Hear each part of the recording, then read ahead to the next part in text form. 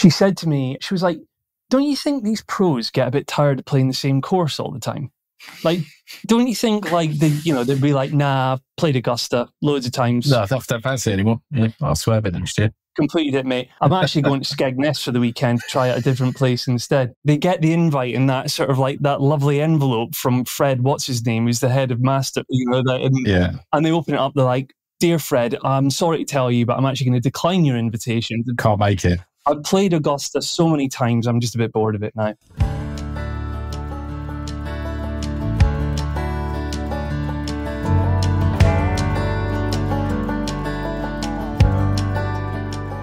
Hi, and welcome back to the latest episode of the Golf Yourself Healthy podcast.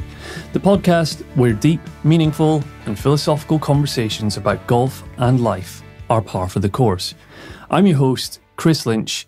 I'd like to say this to you, to our GYH community members, all of us who remember are unified by the belief that golf is good for us. I'd like to, firstly, before I get into introducing today's episode, is just ask you, again, if you are a repeat listener to this podcast, you know what it's all about, you're enjoying it, then please leave us a review on your podcast platform of choice. It shouldn't take more than just a few seconds of your time. If you can leave us a 5-star review, if you think that review is warranted, and also even better still, leave us a comment just so we understand what you're enjoying about the podcast, what we're doing well, what we could be doing better, and any ideas that you have for future episodes. And actually, if you prefer, in addition to or alternatively to leaving a review, you can get in touch with me, Kris at golfyourselfhealthy.com. Do check out our website, golfyourselfhealthy.com, because all the resources, all of our back catalogue of podcasts, journal articles, and my contact details are available there. So check all of that out. Now, to today's podcast episode 8, Golf Buddies Aloud. For today's episode, I have invited back my good friend, Ben Seabrook, who, if you're a repeat listener, a regular listener, or even if you're a new listener, then I will tell you that Ben was my first guest on the Golf Yourself Healthy podcast, going back to episode 2, Golf in Solitary Confinement. And couple of reasons why I've invited Ben back to be on today's podcast. One, the conversation that Ben and I had in that episode has proven to be one of the most popular and most downloaded episodes of the Golf Yourself Healthy podcast so far.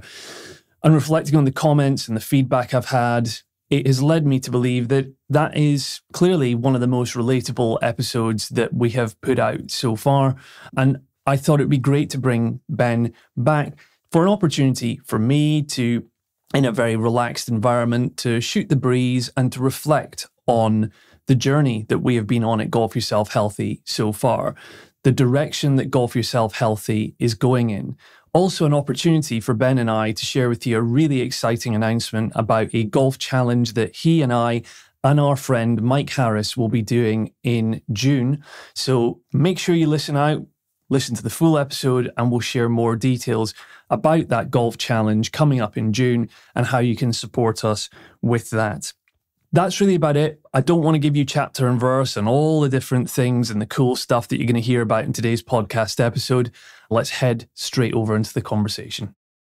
Back by popular demand, I am delighted to say that I am joined by none other than Ben Seabrook. Ben, who joined us in episode 2 for Golf in Solitary Confinement. Ben, welcome back. Thank you. How you doing? Good, thank you. Yeah, doesn't feel like it was all that long ago that we were sat recording that first or the second episode. It's been good. I've enjoyed listening to the one subsequent to that one as well. They've been really interesting conversations. Yeah, well, thanks. Certainly part of this conversation, I want to use the opportunity to have you share your reflections on, because you've listened to just about all of them, I think, so far since the one that you featured in. And I guess, so no pressure, but certainly the episode with you and I ranks up there with one of the most popular ones that we've had so far. I do have a theory that it's actually the Man City fans that are actually just... Well, surely they would have review bombed it if they'd been listening. Yeah, exactly. If not having the successful reviews that you've had. In all seriousness, though, I think there's a theme that I'm reading and hearing that's coming out in the reviews or in comments that I'm getting from listeners or friends or family who are listening to the podcast, which is it's very relatable.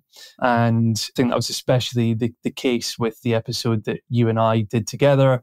I think people really valued and could tell there was a familiarity between the two of us. So yeah, just certainly as far as the listener is concerned, the intention now that I think in reality, by the time this particular episode goes out, it's going to be probably around episode 8, and by the time this one goes out, folks will have had the chance to listen to our latest episode with Dr. Zach Gould, who is trying, bless his heart, to get me into some degree of shape, fitness. He's a golf fitness coach, Ben, and I think he's possibly already losing the will to live and trying to whip me into shape, to be perfectly honest. But we talked a little bit about that, but also talked about if you consider the people that we've had on the pod so far, I would, with the greatest respect to everyone, including yourself, that's been on the podcast, call it your everyday average golfer.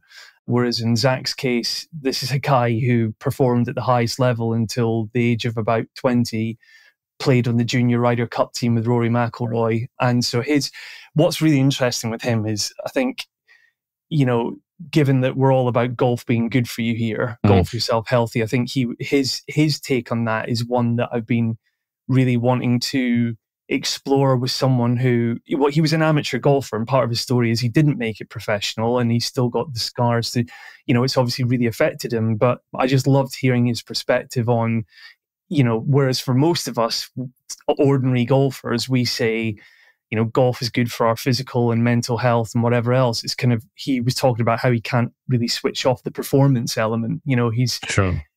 So that was an interesting one. I think that will be interesting as well, though, because I think if I think back to how the recordings have gone so far, or the people you've spoken to so far, the main focus has been on the mental side of it and how it helps us mentally. Yes, it helps us physically as well, right? But yeah, we're only playing realistically speaking, I imagine, other than Alex, who's playing golf, seen all over the world regularly, right? Most of us are playing once, maybe twice a week in the summer.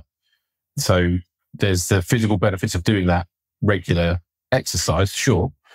But I think a lot of the conversations are focused on how it's helped us deal with grief, or, how it's helped us deal with, or feel like you're helping others deal with the situations there in, like the chap at, where else to play, the place up in Yorkshire and that. Oh yeah, Rodding Park, yeah. Rodding Anthony Park, Blackburn, Golf and Society, yeah. But it'll be interesting to get the slant on the kind of the physical benefits of playing golf, but also preparing to play golf. I think that would be like quite an interesting thing to hear.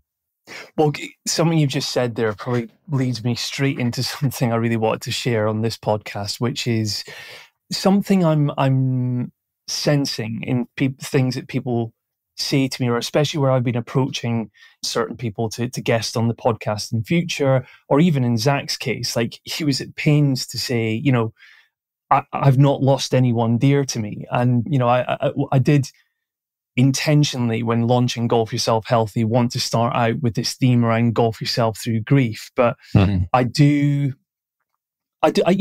mindful of not kind of, I don't want this to be a niche podcast around, it's just people that come on that talk about people that have died and stuff, and why they golf, because and that, look, that's very much, that's part of my story. I guess it's part of your story too. But the reason I'm bringing this up is because, like I say, the belief that golf is good for you can look and sound like many different things. It can have lots of different stories behind it.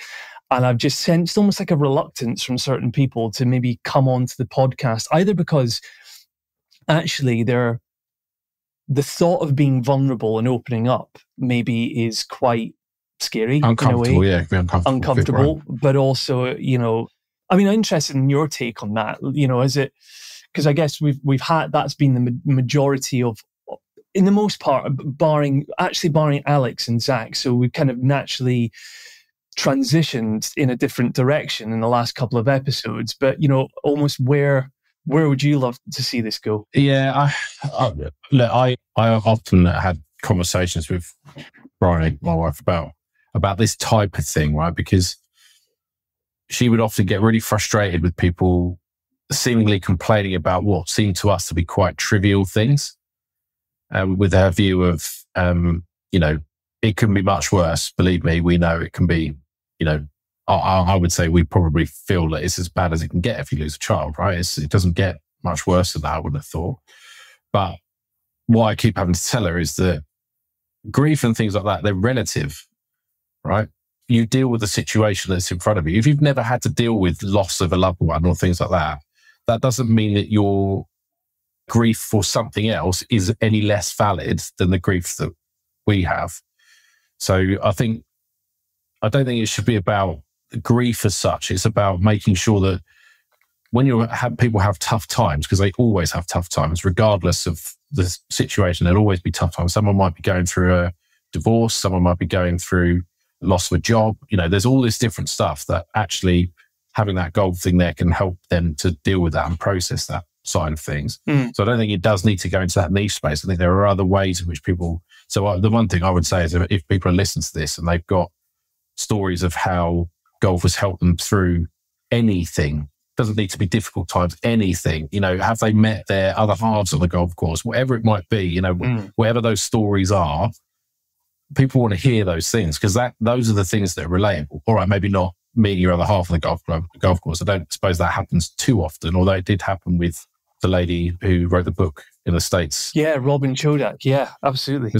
I'm sure she said that she met her husband at the golf course, or, he was a key golfer either way. Yeah, she did, yeah. So there are loads of different stories and angles that golf can influence people in, how much, like I used to think, well, obviously our sort of shared background is that we both used to work in recruitment. And I would say I did most of my business in my area on a golf course, more often than not. Probably doesn't happen so much now. Recruitment's changed these days, right? It's a little bit more of a corporate thing, less cowboys, more corporate. But having some of those experiences off the back of my job was incredible, right? It's a really cool thing. I've got some really fun stories, to say about work, golf trips and things like that. So there's loads of different angles that people can come at this from. It doesn't necessarily need to be about dealing with depression or dealing with grief or dealing with loss or any of that sort of stuff. It can just be about how good golf makes you feel. Yeah, completely. So yeah, I'd say get anyone and everyone involved if they can. Yeah, I mean, a couple of things. So it's funny you talk about our background in recruitment, and I look back and certainly in my early years of working a recruitment agency, I never got the invite for the golf days because I was just that bad at golf at the time. So, but I think I've worked hard. I've got to a standard now where I maybe do get a look in. But so just to recap, it is not necessary that someone that you love has died to come on this podcast and tell your story. But again, in all seriousness, like I want to sort of dispel the myth almost. But I was speaking to a guy the other day who I became friends with last year when I briefly mentioned, well, not briefly to you, I've talked to you in length and briefly mentioned this podcast that I served on the board at my local golf club last year. And he and I were on the board together, and we are no longer on the board together. And we've kind of got, we've got the war stories and the scars to show for it. But he was, for example, encouraging me to sort of, kind of keep things, light, or, but not be to be too heavy as well. And I think he's saying that from a place of, he's got traumatic life experiences like you and I have, and I'm not going to go into that here now. It's not my place to do that. But I think the headline here actually is putting my oxygen mask on throughout this period, because I'm still grieving the loss of my son, and talking about him on this podcast is healing. But at the same time, I think something that's come up for me in the early stages of doing this podcast and writing my journal articles, trying to build a following in social media, is an obsession with the process and actually obsessing about getting more followers, getting more reviews. And that's just in my nature, and I think I'm the sort of person that goes all in on things. But so I'm trying to give myself grace and enjoy this time off from my full-time job as well. I think it's also important to think about the fact that this has there's an opportunity to enjoy this rather than using it as your therapy. I'm not suggesting you are using it as therapy, but it is helping you to come to terms with what happened. But with life isn't like a flat road the whole way along, is it? There's loads of highs, there's loads of lows, and sometimes the highs and lows are happening at the same time. You know, it's a really... Sounds a bit like golf, then. Yeah, it is, isn't it? Because you can go from hitting an absolute bomb of a drive to then duffing the next 2 approach shots in. Yeah. So I think you just got to enjoy it as much as you can and lean into the grief when you're having those days where you feel shit, and don't feel guilty in the days where you're not feeling so shit, which is difficult because, you know, it is like feeling like you're all right for a day when people would say, how can you feel all right with what's happened? All that kind of stuff. It's a difficult thing to do, but if you're not, I don't know. It's just like, I feel like there's an opportunity for growth, both to deal with what you've dealt with, but also to grow as an individual, using the impacts of everything that's happened to you, good and bad, to grow as a person. And I think the more you talk to a variety of different people and learn about their stories, the broader your horizons are, the more you grow. Yeah, for sure.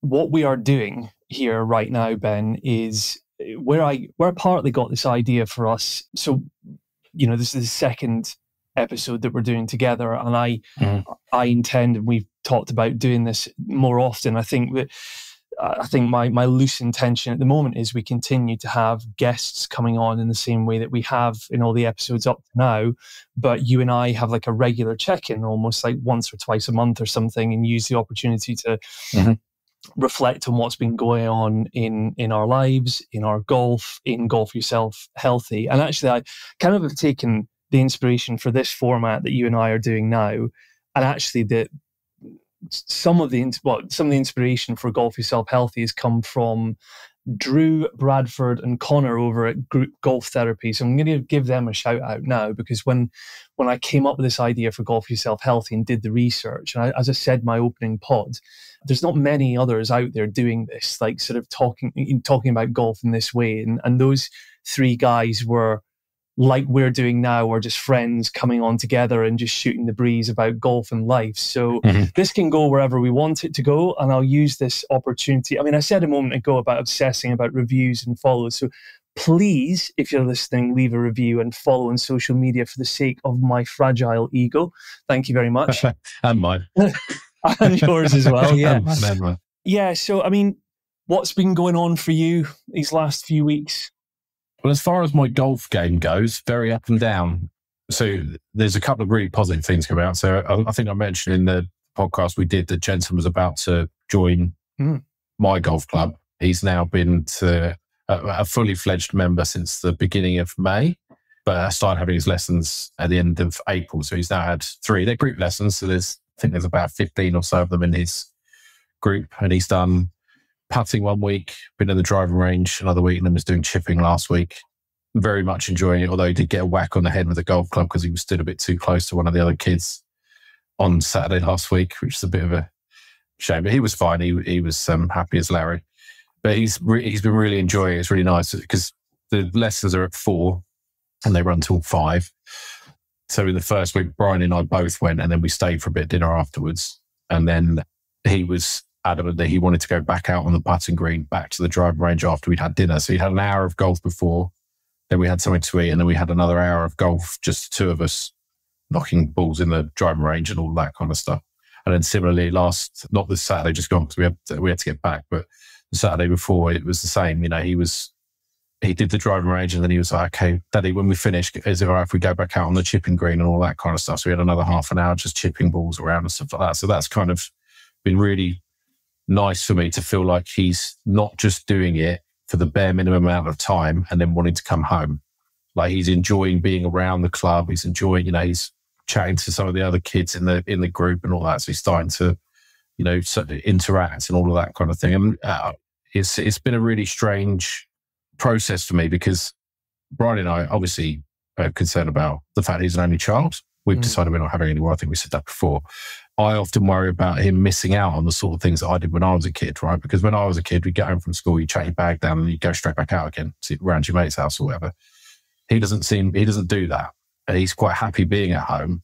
And so we worry about it a little bit. And then we speak to some of the other parents at school. And I think it's just a generational thing. Like, they're like, no, our kids don't do that either. They don't go out around each other's houses all the time and things like that. So we do worry about that sort of stuff. So him doing clubs, like, he does music at school. He's in a school band thing where he plays drums at school. And if I can get him enjoying his golf and then send him off go down to the golf club and send him off with some of his mates to go and play on the academy course, whatever, that's what I want to. That's where he's going to get his social interaction. That's where he's going to build his friendship groups from, I think. So yeah, that's been good. As for my own personal game, I went down and played one evening a couple of weeks ago. I bumped into a friend of mine and he played the front nine with me, and then I played the back nine on my own.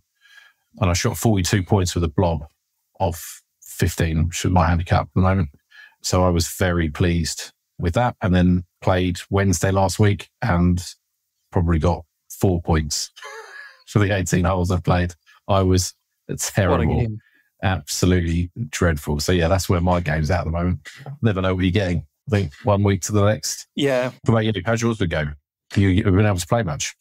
Actually, a lot more than usual. I think what's quite cool is, it's kind of, with doing Golf Yourself Healthy, it's obviously given me this kind of, and with the time off I've got from work as well, it's kind of given me a bit of a new lease of life. And I've got more time than I usually would to play. And it's funny in a way, because actually I think I'm almost feeling obliged to play more because I'm doing Golf Yourself Healthy, if that makes sense. Yeah, well, sometimes it can give you the drive to go out, and then other times it can feel like a chore at times, can it, I suppose? Does it feel like a chore or not?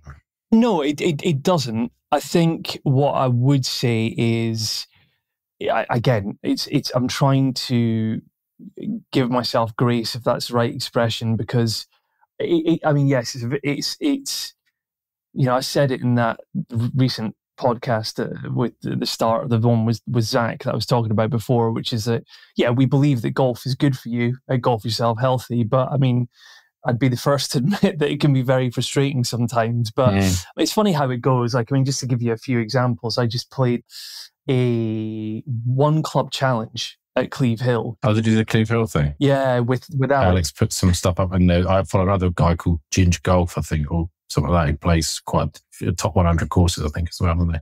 And he played it as well, I think. Yeah. How was it? What club did you use? It was a 6-iron. I went with a 6-iron. Okay. Did you go any bunkers? I didn't. I actually avoided the bunkers incredibly. Well done. No way you're getting out of one of them with a 6-iron.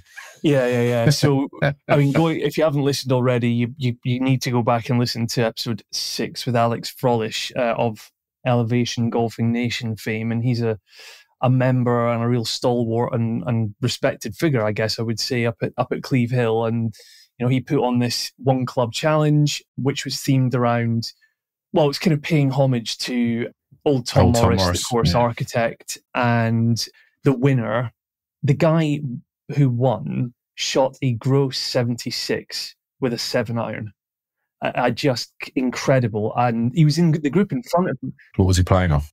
I don't know what his handicap was actually, but that's very, very, very impressive. Yeah. To both, the fully initiated golfer listening and the uninitiated golfer, that's incredibly impressive. But no, so for instance, by virtue of the fact that it was a one club challenge, I think it demands that you don't take yourself too seriously, because you can't, especially when you're a 19-20 handicapper like me, who can be prone to hacking at the best of times. Yeah. You can't walk up with any real expectations that you're going to... So I shot 21 points in a Stableford. Okay.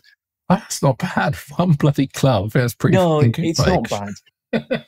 I've got another quote for you there. I've got a quote for you. And it's relevant to what you're saying as well. Okay. So this was from another lady called Amy Alcott. She's another professional golfer on the ladies tour. Long since retired, I think. Her quote is, "Keep your sense of humour. There's enough stress in the rest of your life not to let bad shots ruin a game you're supposed to enjoy." So I think it's always something that's probably worth sticking in the back of your mind whenever you do start to feel the rage bubbling up, frustration bubbling up. Definitely. And by the end of that round, I'd say I was in pretty good spirits, despite the fact I naturally wished I'd played that little bit better and had a better score or whatever. But I knocked in a 1-putt for a par with the 6-iron on the 18th hole. Oh, yes. And that I was like, I'm coming back next week. That's that one shot and that's what I mean. Like, it can be a frustrating game, but it's good for you in many ways. But for me, it's amongst the ways in which it's good for me are when that moment appears, which is like the golfing gods have just said, okay, Kris, the last shot I hit, the 106th. We'll give you one. We'll throw you a bone. We'll throw you a bone over there. Yeah, go on. Exactly. Yeah. Keep you coming back for more. But I mean, to your question, I mean, I've got quite a few things written down here. Like, I've got a few golfing stories or anecdotes that I want to share, because it's been a really quite busy few weeks and months or so for me, both on and off the golf course. I mean, my wife Kim and I went to Mexico for a couple of weeks for a friend's wedding, and while we were there, so that was in Riviera Maya, which is quite close to Cancun, and I played at Mayakoba, which is top ranked course in Mexico. It's a resort course. It used to be a PGA Tour course. Is it not still? I thought it was. No, it's a live golf. Yeah, it was a live golf one. Yeah, it's fun because I know they played there a couple of months back, didn't they? I think in February. Yeah, and so all the signage was still up. I thought what was quite interesting in that respect was you walk in there, and barring one photograph I saw of Victor Hovland, who plays on the PGA Tour and had won there, I think the last time the PGA Tour was there, you would not know it was ever a PGA Tour venue. It was just splashed with live everywhere. And I find that intriguing. There's no space for both of them. It's like you're either us or you're them. Not yet. We'll see what happens with that in the longer term, I suppose. I did see a thing today that suggests that. So didn't Rory come out and said he didn't want to be on the Players' Council for the PGA Tour anymore? So there's too much bad blood between what happened with the Jay Monahan situation. Yeah, I mean, so you're saying Rory McIlroy talked about going back on the PGA Tour policy board. The policy board, that was it. Yeah, I mean, like I was thinking about this before we went on air with this, and I go back to what I said at my first podcast episode, which was I don't want to delve too much into the professional game, because I think I'm a bit. Well, first of all, I don't think that. Are you done with it? I'm done with it. Yeah, I kind of am. I think I'm feeling quite apathetic towards it now, just because, I think. So I'm actually going to use this opportunity now to give a bit of a plug to the latest article that I wrote, the journal article, which is around growing the game and why we're growing the game. And, I just don't like that expression really being used in the context of the professional game. I just don't, I more believe in... How much more does it need to grow? There's so much money involved in the game anyway. Well, that's right. But I mean, anyway, I think going back to Mayakoba, so did I enjoy my playing experience there? I think I enjoyed the opportunity to take that course off. And it was windy though, wasn't it, when you were there? Very, yeah. So it's about 30 mile an hour winds, 35 mile an hour winds.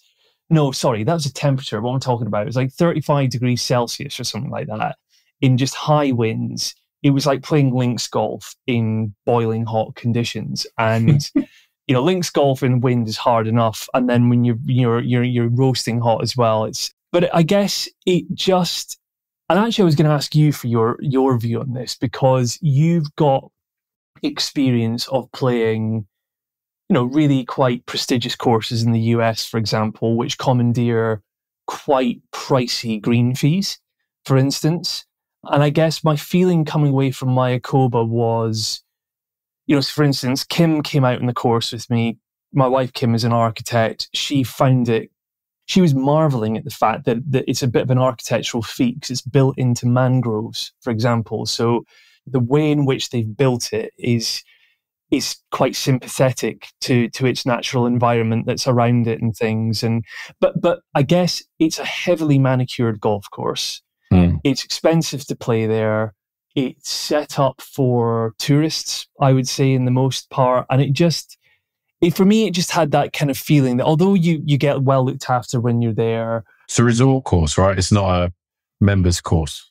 No, exactly that. But I guess what I'm driving at here is I'm realizing more and more that something I particularly my greatest enjoyment that I get out of playing on a particular golf course is the surroundings that it has around it, the feel that the place has. You know, like I like to lose myself, and I love Millionaires Golf. Like, I mean, Craddock, that I mentioned that I was a member at and was on the board of, like it's set in the Brecon Beacons. It's got beautiful natural surroundings, and like you can go there of an evening and no one else is on the golf course. It's really quiet, you know, and it just, I guess I felt like I was, it sounds ridiculous, but I was almost like in a Ryanair flight where it's like you're getting pumped through the system and it's like, right, you kind of come out the 18th and then you're on to, they're going to load the next load of people onto the first tee or whatever. And so what I'm trying to say is I walked off feeling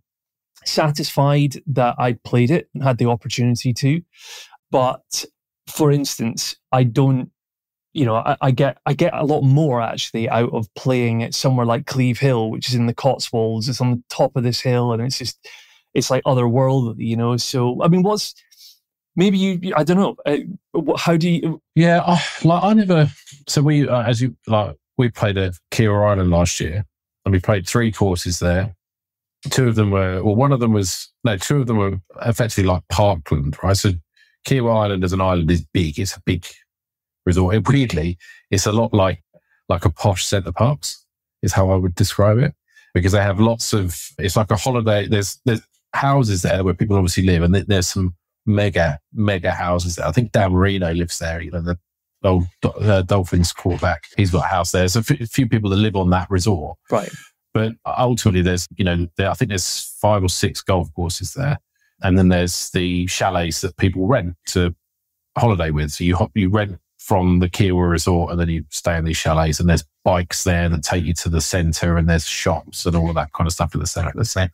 And weirdly, it felt to me like we were being pushed through that sausage factory on the first course we played, which is one of the Parkland courses, which it wasn't playing at a particularly fast pace, but you did feel a little bit like you were just being sort of shoved out.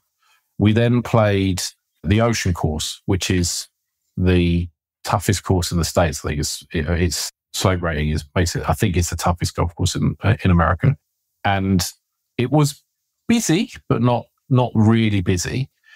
We had great weather for it. It wasn't too windy. I didn't play great, but it was a hell of an experience to go around somewhere like that. And again, like like Kim was saying, the way in which that Ocean course is built at Kiawah is very sympathetic to how the land is. You know, it's right on the seafront, as you can imagine. You've got 2 loops of, like, it's like a figure 8. So you go out, play 4 or 5 holes and come back 4 and then do 4 the other way. Weirdly, it reminded me a little bit of, there's a place in Norfolk near me called Brancaster on the golf course that's called Royal West Norfolk, which is quite difficult. I don't know if it is that difficult to get on, but it's difficult to become a member there. Let's just put it that way. There's a long waiting list to be a member. It's quite high signing on fee, and then the fees are, it's a prestigious place to play. For example, they only let you play 2 balls. You can't play any more than a 2 ball. So you can play foursomes, but you can't play a 4 ball or a 3 ball. And they have a loop out of 9 and a loop back, but it's all in the dunes. So again, it's very sympathetic. And actually there, depending on whether the tide's in or not, the course completely changes. So the channels fill up, and like big parts of the course, you're then hitting 220 yards over water and the tide's in. And when your tide's out, there's no water for you to clear at all. And actually Kiawah felt a little bit like that kind of very linksy, dunesy type thing. But we didn't feel like we were under massive pressure behind us. And there was no one that went out in front of us either. So we weren't even like having to keep up with the group in front of us. We played all right golf, so we weren't playing slowly. I think we were around in sort of 4.5 hours, maybe a little bit longer, but it wasn't too bad. I mean, the one thing I would say is slightly different with Kiawah Island and Royal West Norfolk is there were crocodiles on Kiawah Island, or alligators, I can't remember which one it was. One of them was a big one. And then I just remember walking down the fairway, and the caddy that we had with us pointed this one out that was just sunbathing on the side of this lake. There were a few balls scattered around him where obviously people had hit that ball. He'd been there a while and they just left the ball there. And he started lobbing balls at the thing to try and hit the crocodile, see if it would move. It's just insane. I tell you, that it sounds like that crocodile could make a tidy little side hustle on eBay with Pro V1s then. Absolutely, yeah, absolutely. You know, it was strange because, and maybe it's because it was that bit more expensive to play that course than the Sausage Factory one. because that was like the first one we played was a far easier parkland course where it was much more in the centre of where everything was. So maybe that's just because it's cheaper for people to play that one and then go on their rounds there. But then we played another parkland course before we left there, like Cougar Point it was, which was absolutely beautiful. It was such a stunning course. A lot of water, so a lot of lakes and things like that around, rivers and stuff. And like the par threes, for example, they had 4 par threes and they were all completely different. So one of them you were playing over reeds to quite a wide green and water. Another one was surrounded by sand. Another one was like almost like an island green. I can't remember what the last one was. But again, we didn't really feel, despite the fact when we got there, the starter was a miserable sod. Once we got going, we didn't really feel like we were under any pressure and you were able to really take in the environment. And I think that's what I want to do. And I feel that's probably what you wanted to do and you were frustrated with the fact that you were having to sort of chug along and not really sit and absorb the environment you were potentially in and enjoying, I think, maybe. Well, do you know what, actually? Just to conclude on what you were saying there then, so for instance, like the likes of Kiawah Island or these nice courses that you played, have these been, it's been because you've done these kind of US Open, no, was that you? Masters, the US Open we're going to 2026. So your reason, that's right, sorry, yeah, you're going to the US Open 2026, and your reasoning for playing those courses so happened to be that it's like a when in Rome thing, like you're there for the Masters. Yeah, pretty much. Yeah, we went there, so we'd originally, when we booked the Masters trip, I paid for my part of it as a 40th birthday present to myself, but the main reason we were going is that my friend Scott's 50th, so he wanted to go to the Masters for his 50th birthday. And we'd originally had tickets for the Saturday and the Sunday, but we decided that we would trade the Saturday ticket for the trip to Kiawah Island. Okay. So we had originally planned to go for 5 days, 4 nights, just to go into Augusta and then fly back out again when it had finished on the Monday. But we sort of said, well, while we're there, shouldn't we try and play a bit of golf? And the company that we booked with just basically said, look, well, if you don't take the Saturday ticket, the cost of that Saturday ticket will pay for you to go and have 2 nights and 3 rounds of golf in Kiawah. Okay. So we were like, yeah, well, let's do that. I mean, it elongated the trip a little bit, but yeah, it was a hell of a trip. Yeah, and I think so. A few things you said have kind of prompted me to sort of keep myself honest here. So, for instance, given what you pay, my Coba, I was actually very pleasantly surprised to find that when I turned up there, having booked myself down as a 1 ball, that I was convinced that they were going to fill the tee sheet and put me with 3 randoms, but they actually didn't. And I think that's great because they very easily could, and they could really milk it for all they want. So to me, that suggests that they are receptive to, they want to give the customer the experience that they want. And it's not a sausage factory in that respect. And actually, but one thing that was quite funny was, so, I have to sort of keep myself honest. And, I talk about Golf Yourself Healthy being about making, golf being accessible and not taking itself or taking myself too seriously in a golf course. And Kim had to keep sort of reminded me just to chill out a little bit because there was you were in Mexico.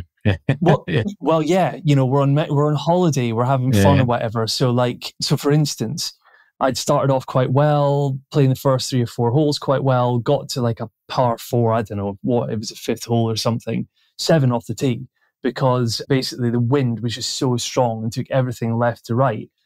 I'm like, Kim was in charge of content that day. She was going to record a few little bits of video or whatever that haven't made it to socials because I just was in too much of a bad mood. But it was just like, do you want to talk me through that one, Kris? I was like, I absolutely do not want to talk you through. So, but then also there was a guy in front of us with his partner who I have to admit was taking a long time, just kind of like, but so on the 18th green, by the time I'm fried, I just want to get in for some lunch. Yeah. I've had a tough round out there. I've enjoyed it. He's on the green with his partner taking selfies with the flagstick out and stuff like that. And I'm just like, Come on, mate. Yeah. So show some etiquette here. I've got, show some etiquette, show some respect. I've got a 220-yard shot I'm going to fat here, you know. I've got a 220-yard approach shot, which I'm definitely not going to make the green with, but I'm going to stand here. I'm going to stand here and teapot in the fairway all the same, you know. And this is what I mean. Like, I think golf snobbery and elitism, and it can be very cunning, and it can. I have to catch myself sometimes, you know. Yeah, I don't know if I would say that's snobbery. I think that's about having awareness of your surroundings, right? And it's being considerate of the other golfers that are on the course. So, yeah, I think if you can see that someone is struggling with their golf and you're putting undue pressure on them, I think that is poor form.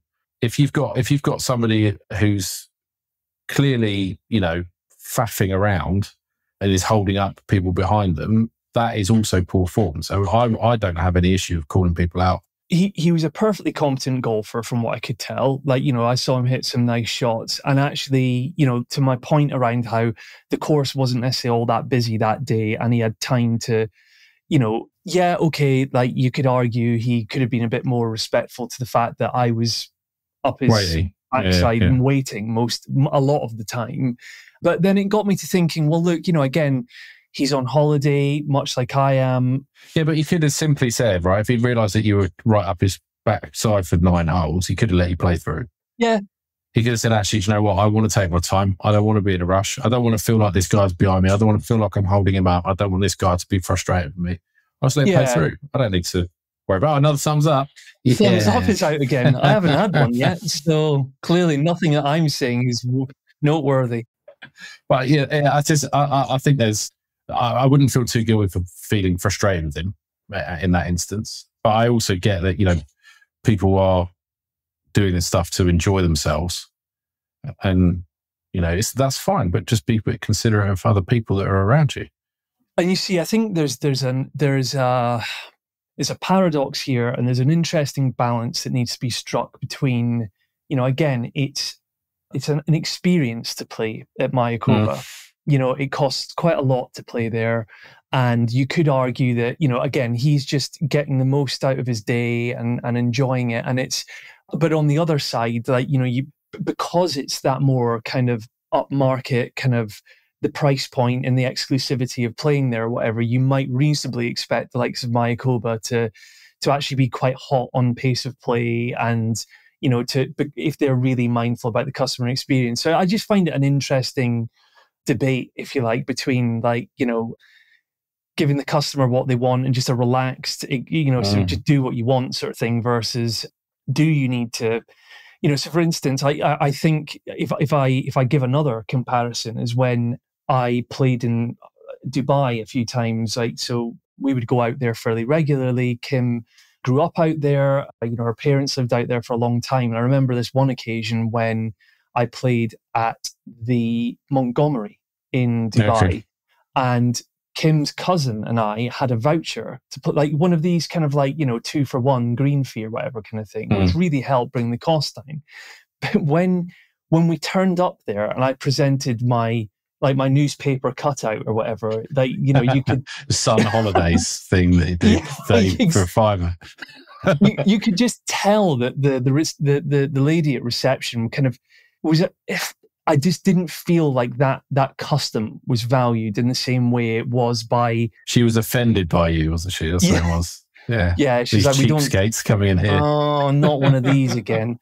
You know, but they very much were the sort of place where they were trying to, it felt like, fill the tea sheet, pump you through a sausage factory, you know, so it's a balancing act. But anyway, moving off of that, I wanted to share about my experience so on that same trip, hopped across to Florida for a couple of days because my sister-in-law lives there, and my niece, who's now 4, is there, and my nephew, who's about 8 months old.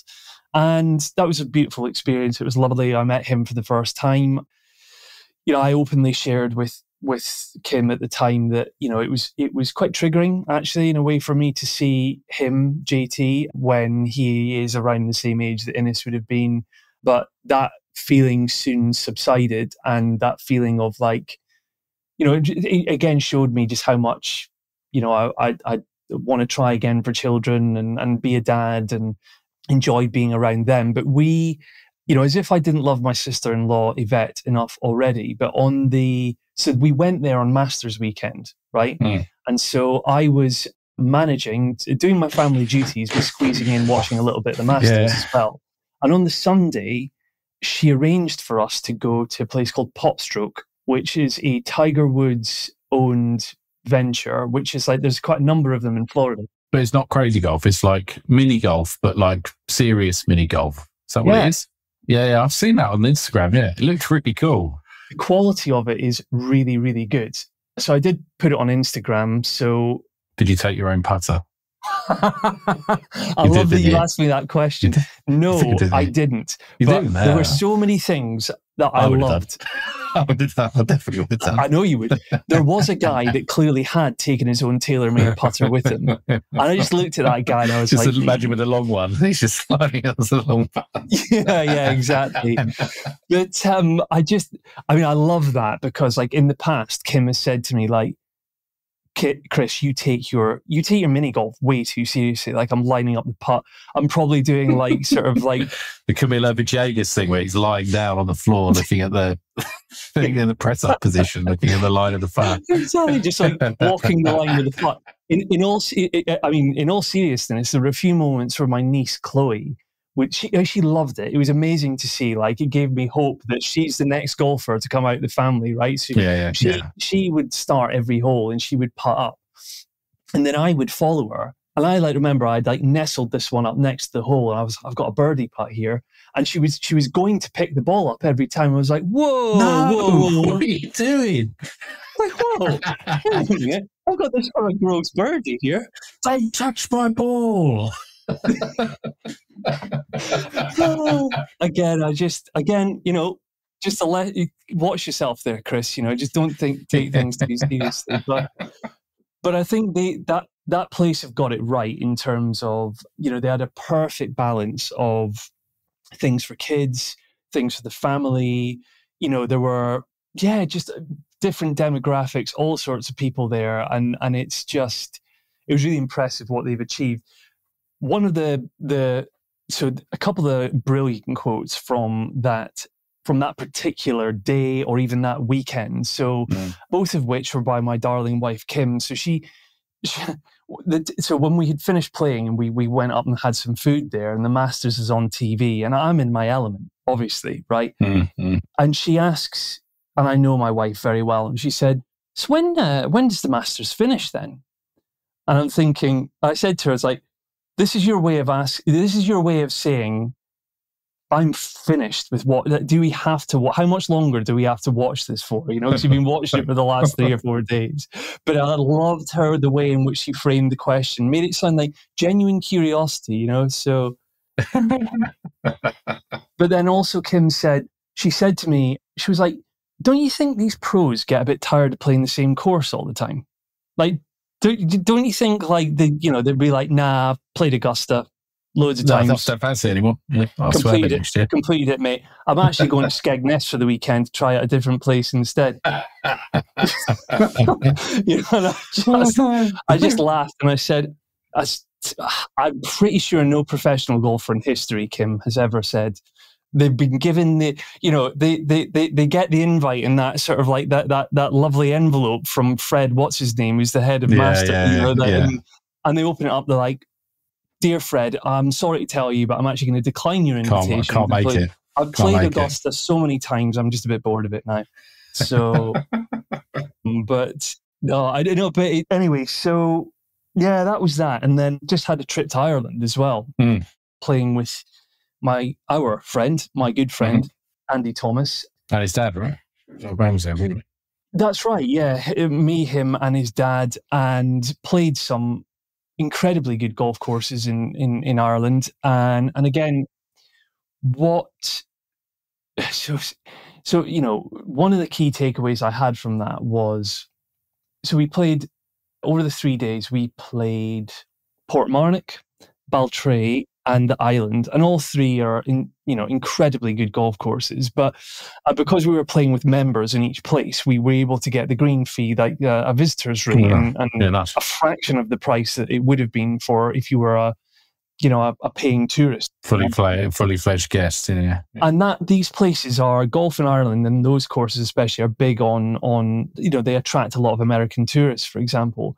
But the highlight of my weekend in terms of golf course was a place called Corbelis, which is a public course, which is a links course, which costs €25 for the green fee. And the place it's just magical. Like it's the way that it was quirky. It demanded respect off the tee. You couldn't just go spraying the ball anywhere. It was like it required real precision, and there was a modesty about the place that I really liked. So, but anyway, the thing I was going to share with you was on the last day at the Island, again, links course, the wind is blowing hard, like harder than it was at Mayakoba. The conditions were wild. It was cold. The golf was tough. I was struggling off the tee. My driver wasn't really working. And I just had a few, I shared in a recent episode that I've recently come off my antidepressants, and that certainly helped me to feel things again and feel stuff, right? But actually, it's also the more intense and, the lower feelings, and maybe some of the more negative feelings they're even more intense. Mm-hmm. And there were a few things that were really just building up on me in anticipation of that, before that trip.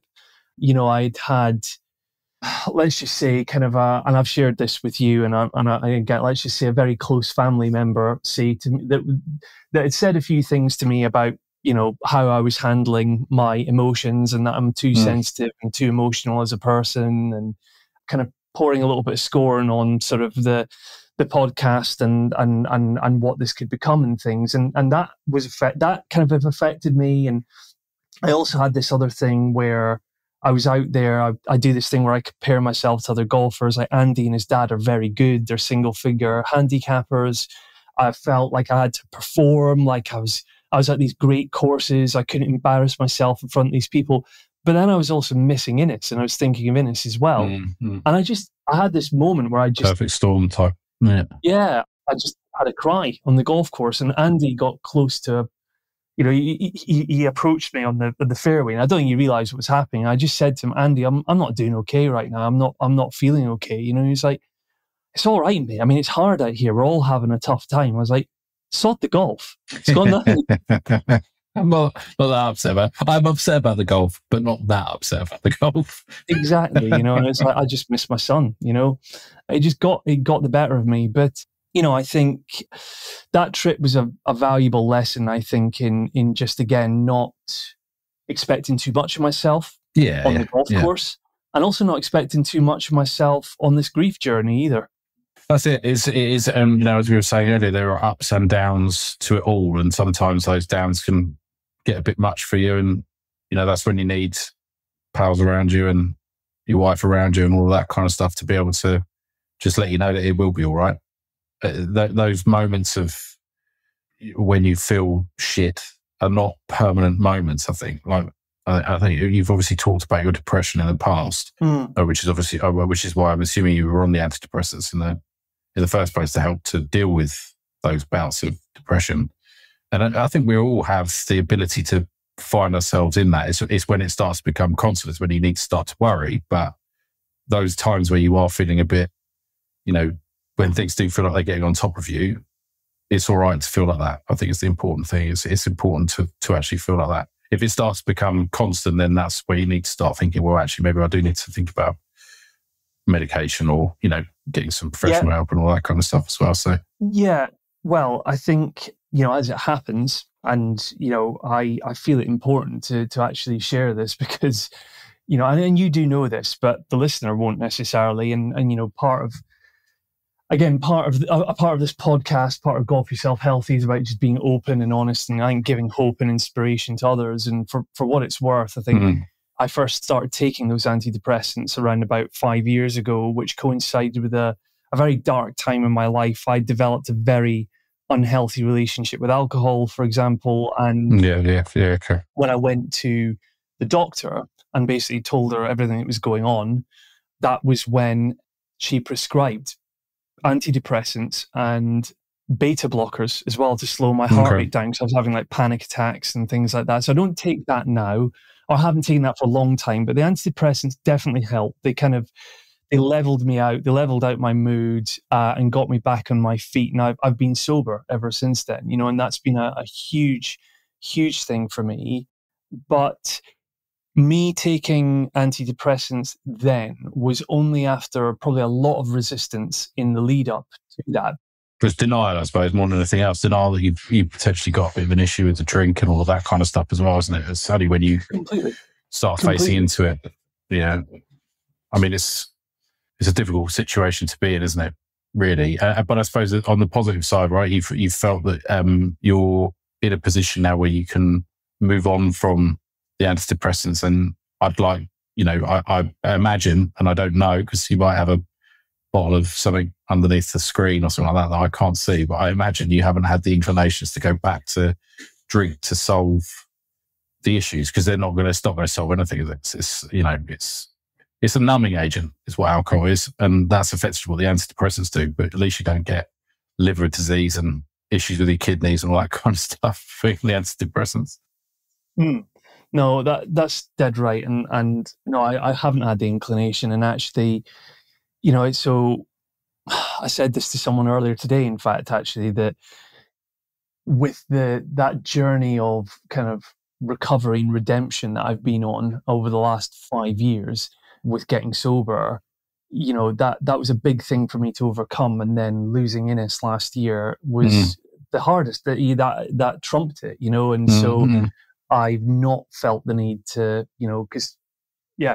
drink on that, and I'm glad that I haven't, but anyway, I think, I share all this stuff because I'm sure it's relatable to someone out there. And I guess really for you, Ben, like, I don't think we've talked in too much detail about reflecting on the podcast so far.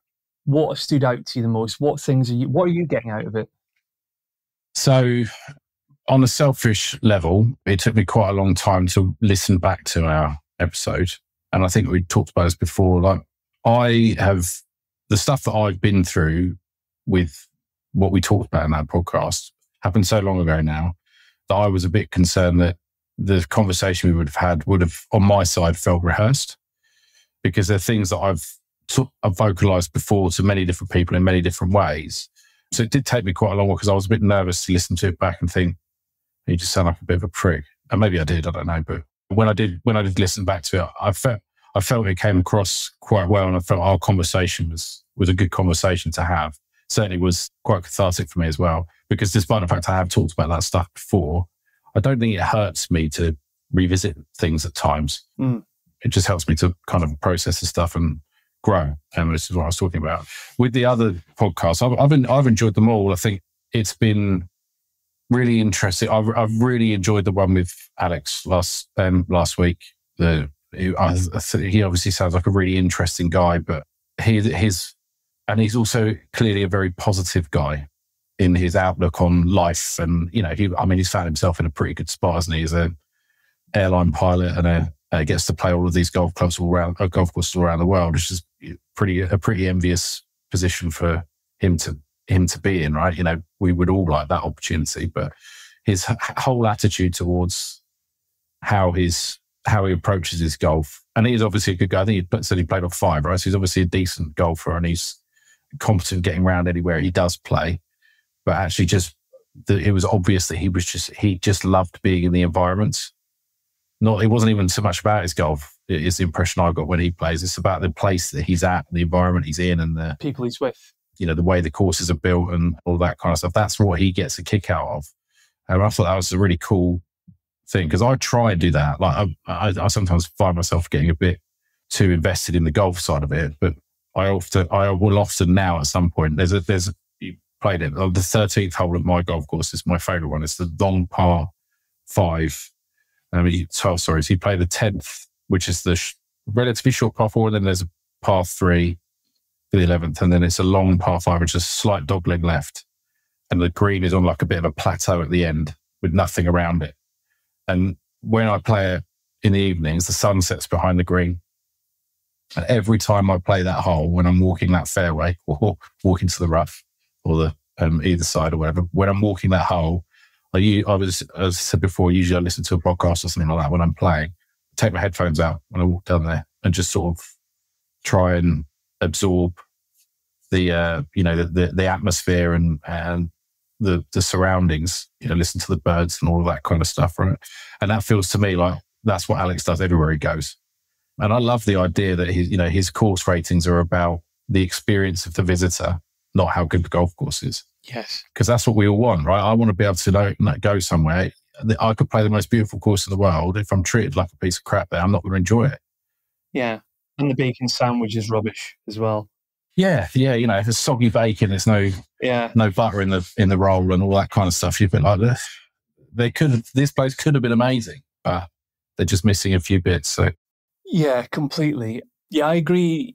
So that was episode 6. Alex Frolish, great outlook, such a great outlook on golf. And I also thought the chap had set up the golf. I don't suppose they had lessons, are they? The golf and society stuff was such a cool thing to have started, and a brave thing to go from scratch to be able to set that up and then have such a wide reach. Those sorts of things need a voice to be able to spread even further, I think. So yeah.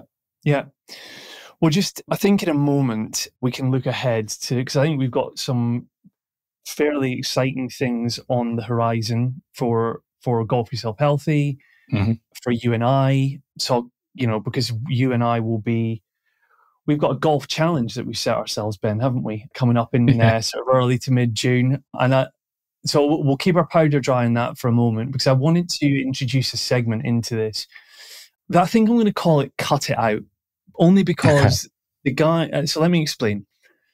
The guys at Group Golf Therapy that I mentioned before, who I've taken some inspiration from, who do a similar golf podcast to this one, had this segment where I think they called it Let Rip, or Grip It and Rip It, or something like that. And essentially they asked their guest, they said, like, what is grinding your gears in golf? Like, is there anything that you could just take out of golf?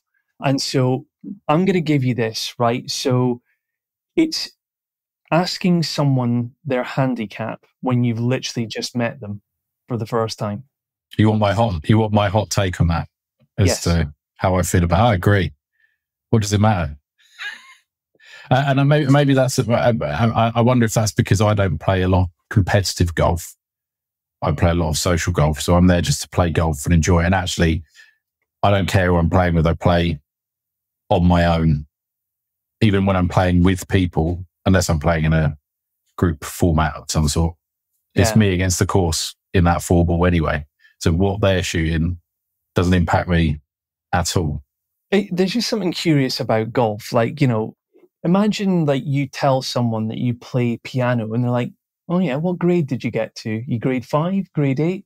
What level of theory? What exams did you pass in?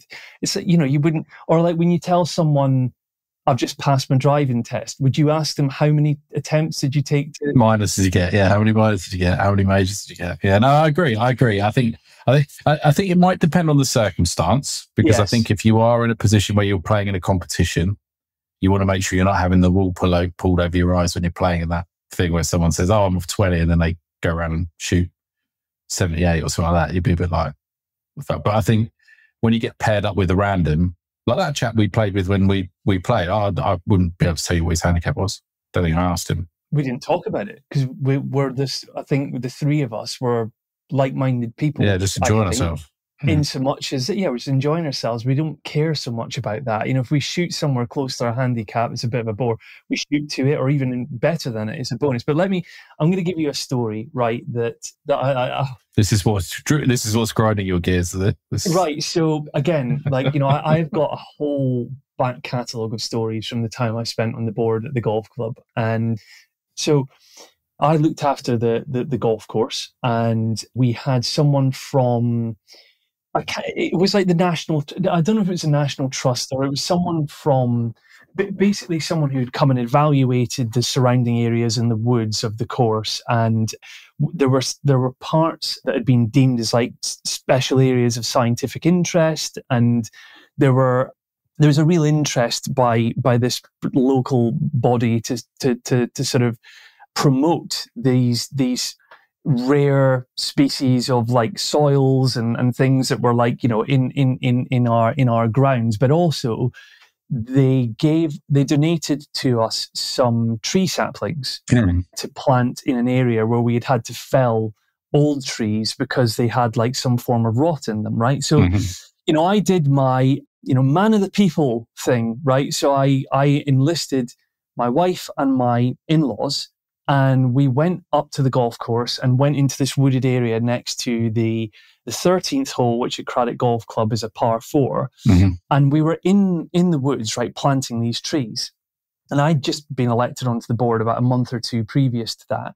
And there was this group of 3 older gentlemen, shall we say, frightfully posh, who came up, and clearly this one guy in particular kind of took issue with these random people who are in the woods you know, what are they doing? And he came over and he asked, like, who are you with? The National Trust or something like that? And I said, oh no, you know, I'm Kris, good to meet you. I was doing my thing, trying to sort of, you know, butter people up and curry favour as being new on the board. I said, I'm Kris Lynch, I'm one of the board members here. He said, never heard of you, didn't vote for you. What's your handicap? You at the moment, mate.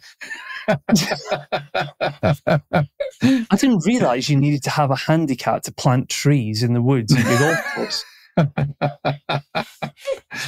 So it just is systemic, and I think it's this weird thing that permeates through golf. And I even had I got a flat tire on my return from the One Club Challenge at Cleve Hill the other day. The AA guy came out to help repair my tire. So didn't do a great job of that, by the way, because it blew up on the motorway when I was on the way home. But I was telling him, you know, we were making small talk, and what have you been up to with your day? Oh, I've been up playing golf or whatever. He's like, I'm a 15 handicap. Congratulations. I didn't need to know that. Can you just fix the tire, please? Anyway, so next time, Ben, you're going to have to think about your cut it out. Yes, fine. Okay, I'll have a little example. Little think on that. Yeah, nice. But anyway, maybe I think we should leave the listener with the exciting news, which is that Ben, myself, and Mike Harris, who some people out there may know, Mike is the creative director at Golf Monthly and was previously the editor of Golf Monthly for many, many years, I think. He, unfortunately, is part of a club of bereaved parents like Ben and I are. And he's been quite public about that. And I reached out to him some time ago. He's going to be guesting on this podcast in the coming weeks, in fact. But the 3 of us are going to be taking part in a charity golf challenge in support of SANS, the baby loss charity. Do you want to take over from here, Ben, and let people know what we're doing, when we're doing it? So SANS, Stillbirth and Neonatal Death Charity, they, interestingly, when Brian and I lost Dylan, they were the first charity we raised money for ourselves before our fundraising efforts sort of switched to Tommy's. They basically, what they do is they support people at a local level. So they would have support groups and things like that people would go to when they're going through that kind of bereavement. So it's a very worthy charity. I think the plan is for us to play as much golf as physically possible. I think, is it that we're teeing off at 5 a.m? Yes. And playing until the sun goes down on the 14th of June, which is, and I think the sun is due to set at 9:47 that day. So it's a substantial amount of golf, I think. I don't know if my knees will be able to cope. I don't know if you can see, you probably can't see, but I have got a treadmill here. So Brian is training for a marathon at the moment. So I'm now trying to shift a few pounds myself and walking on a 10-degree incline for 45 minutes a day just to try and build up some sort of strength in my legs to carry me through that much golf. Well, do you know what? I was going to ask you if you were intending on setting yourself any goals in relation to doing this challenge. So it sounds like you are. I have this the fact that we're doing this challenge now has given me the impetus to get on with the same. I want to lose a little bit of weight and, work to this golf fitness plan that I've been set by Zach Gould. So I've been struggling for the motivation for a lot of things recently, to be honest, for reasons that I've given before. But I'm the sort of person who also thrives on these sorts of challenges. Like over the years, as I think Ben, I've done a lot for Mind, the mental health charity, and done fitness challenges. So I think this has given me the spark, the necessary spark to go and do it. So I would just say to the listener out there, for one, obviously it's going to be a fundraiser. So if there are any spare pounds or dollars or whatever that you've got kicking around, it we'll have a fundraising link at some point that we'll share. But I think we'll also try and generally, I'll promote it hopefully on Golf Yourself Healthy social media channels, and get sort of build a head of steam as we get towards the 14th of June. But aside that, I think that's me done for this little session. Ben, was there anything else you wanted to lob in before we? No, I don't think so. Let me see if there's another inspirational quote I can give us before we go. So I had a few. Oh, here we go. This is a good one. This is a relatively recent quote. It's from Max Homer, PGA Tour professional, who won recently, I think. Did we win a few weeks ago? I think may have done. Can't remember. Anyway, his quote is, "There's a very small difference, but an important difference between being calm and being at peace. Not going up and down, but being peaceful and accepting. Standing over a shot and being okay with what happens." I think that's a fairly good thing to talk about from a life perspective as well. Well, offer me your take on that then. What does that quote mean to you? Maybe it's as I've gotten older and the competitiveness that I used to have, having played a lot of football, not a particularly good level, but playing a lot of football, that competitiveness is abated a fair bit. And actually being one with the environment I'm in and just enjoying myself and chilling out feels to me like that's the sort of peaceful that I'm keen for. I don't like the conflict side of things, but I'm not afraid to face into conflicts and all that kind of stuff. And that helps me to be at peace with where I am. And I don't have these negative things buzzing around in my head too much, which is quite nice to be in. I think Bridie hates the fact that I'm like this, to be honest, because she's the complete opposite. It really irritates her. But yeah, I think that's... But again, I think maybe that goes back to something you said before, which is around playing golf on your own. I'm saying this because I think, depending on who you're playing with and this is my experience, depending on their playing standard and whatever, I think my ability just to really be present and be calm in golf is at its best when I'm doing it on my own. Yeah, agreed. I would say. Yeah. Ben, thanks very much for coming back, and we'll do this more often. I think, as ever, I would just ask the GYH listeners, the community members, to get in touch, social media, on email. You can find my email address on golfyourselfhealthy.com, because just really would love to know what you guys are enjoying about this and what you'd like to see more of. I think, Ben, I'd quite like to, as we move into future episodes as well, is, for instance, in these chats that you and I are having, is bring in some other friends or people that we know in our golfing network who can talk about how golf is good for them. To your earlier point around, they can mean so many things to different people and different stories. And yeah, so anyway, we'll leave it there. Ben, take care. And on a final thing, it's, if I'm not mistaken, it's Dylan's birthday tomorrow, right? It is, yeah, it is.